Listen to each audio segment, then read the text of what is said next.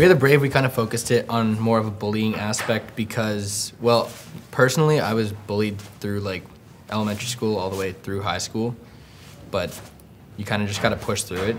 And yeah, we had a chance to go on tour with an anti-bullying / motivational speaker, Sidette, to go just kind of talk about things and send a positive message to a bunch of kids. So that was really awesome, being able to kind of share the song with everyone. And then I know also it was picked up by the Canadian Cancer Society for the Fearless Challenge. So I know most of us have been, had a family member that's been touched by cancer. So it's kind of, it's a good feeling to have that as well. It's always great to know that the song and the work you've done, it's paying off and it's making a difference in people's lives.